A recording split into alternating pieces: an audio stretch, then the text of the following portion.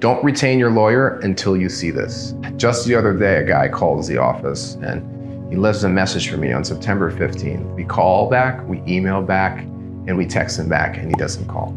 So it's the end of the month and I'm going over old leads, and I call this individual and I said, hey, I noticed you called the office and we reached out and you didn't get back to us. And he says, well, there's nothing you can do now.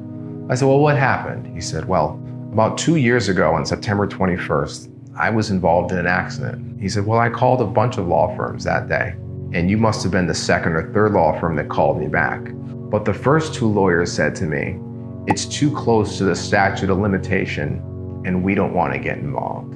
I wish he would have called us, and I would have filed the lawsuit to protect the statute of limitation, and we would have figured out everything from there. Ultimately, he went from a case where he could have probably recovered from $250,000 to $300,000 to nothing because the statute of limitation ran.